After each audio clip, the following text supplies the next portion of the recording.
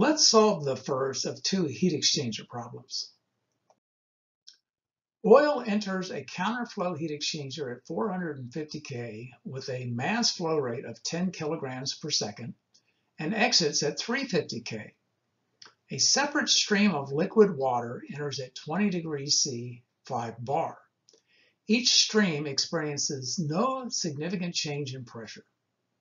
Stray heat transfer with the surroundings of the heat exchanger, and kinetic and potential energy effects can be ignored.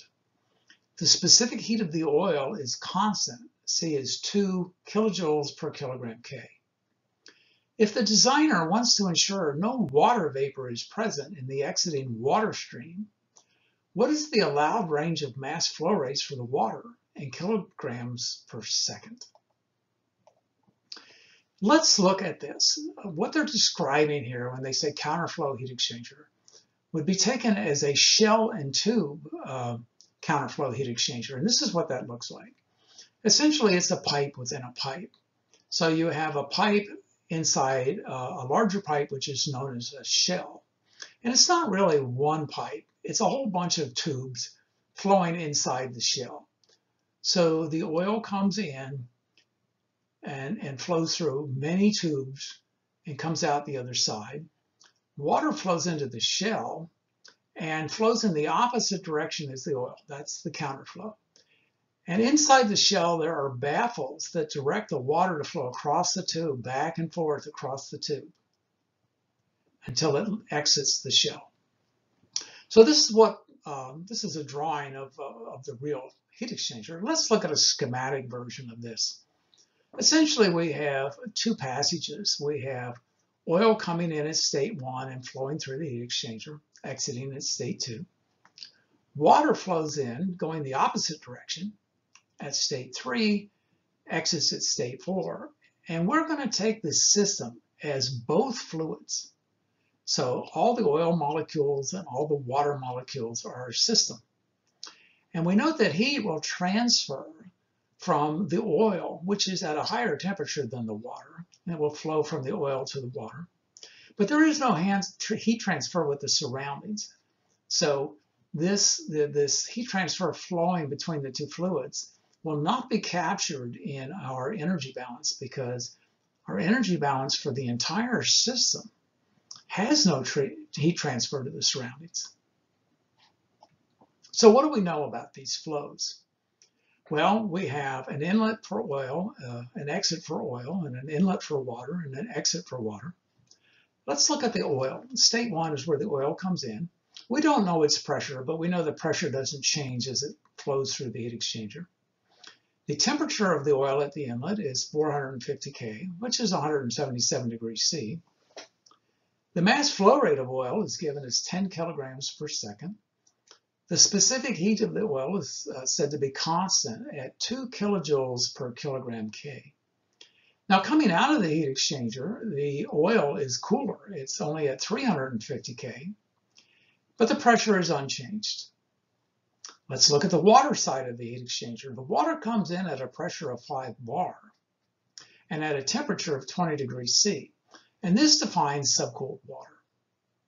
Now, we're told that there's no pressure change between the inlet and the outlet for the water. So the water coming out is still at 5 bar. Now, we are asked to find the flow rate at which there will be no vapor in the water.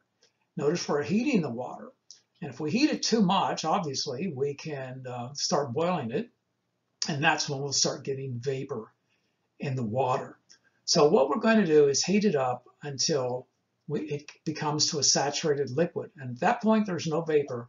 And that's going to define the minimum possible flow rate that we can allow. So let's look at the engineering model. Once again, I'll say that we're modeling the entire heat exchanger as the system, which is to say the flow of both fluids. We're going to treat it as an open system operating at steady state conditions. We're ignoring changes in kinetic and potential energy as being 0. We say that there's no heat transfer between the heat exchanger and the surroundings. And a heat exchanger can do no work because it has no mechanism for doing work. And we also said that there was no pressure change in either fluid as it flowed through the heat exchanger. And what we're really being asked to do is to find the minimum water flow rate, and that'll be m.3 of the water, so that the water at state 4 remains a liquid. So that is, when it's exiting, it's a saturated liquid and it's not a mixture. Let's draw this on a TV diagram. Let's show the two water states. We know that the water is coming in at state 3 is at 5 bar and 20 degrees C. So I've shown that. So this is the inlet state of the water. Now, the saturation temperature at 5 bar can be found in the water saturation table, and I found it as 151.9 degrees C. So that's the saturation temperature of water at 5 bar. 20 degrees C is well below that, thus it's subcooled. And as we drop the flow rate of the water, it's going to go to a higher and higher temperature at the exit, until finally it reaches this state where it's a saturated liquid. Now, were we to drop the flow rate anymore, it would attempt to get even hotter, but at this point it's going to begin boiling, and we'll have a vapor in the liquid at that point, which is not allowed. So state 4 here, shown as the saturated liquid, is going to be the state that defines the minimum allowed flow rate for this problem. Let's write an energy balance. We'll recall that the delta KE is 0, delta PE is 0, Q dot is 0, W dot is 0. And so we're left with just the mass flow rates times change in enthalpies. Now there are two mass flow rates in this energy balance. So we can write the EDT is 0 because it's operating at steady state. It's the mass flow rate at the inlet of the oil times the change in enthalpy for the oil, plus the mass flow rate for the water times the change in enthalpy for the water. So let's rewrite this energy balance as a mass flow rate ratio. We can say that mass flow rate state 3, which is the water, divided by the mass flow rate at state 1, which is the oil, is just H1 minus H2 over H4 minus H3. All we did was rearrange the energy balance. Now let's find a change in enthalpy for the oil.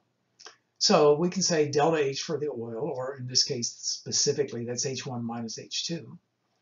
We know that for a subcooled liquid, which is what the oil is, it's just C times delta T plus V times delta P. But there was no change in pressure for the oil. So that term is eliminated. And we're left with just simply that H1 minus H2 is the specific heat of the oil times T1 minus T2.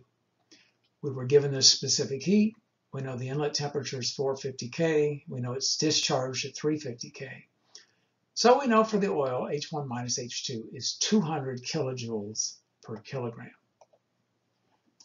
Now we want to do the same for the subcooled water. We'll go to the saturation water table, and we'll, at the inlet of 20 degrees C, we'll find the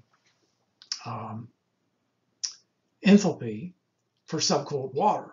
And by the incompressible liquid model, we know that the enthalpy of a subcooled liquid is just the enthalpy of a saturated liquid at the same temperature, in this case 20 degrees C. So from the saturation table at 20 degrees, I get H3 is 83.96 kilojoules per kilogram.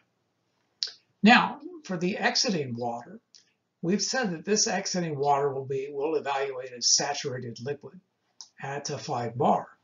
So H4 is H sub F at these conditions, which is 640.23 kilojoules per kilogram.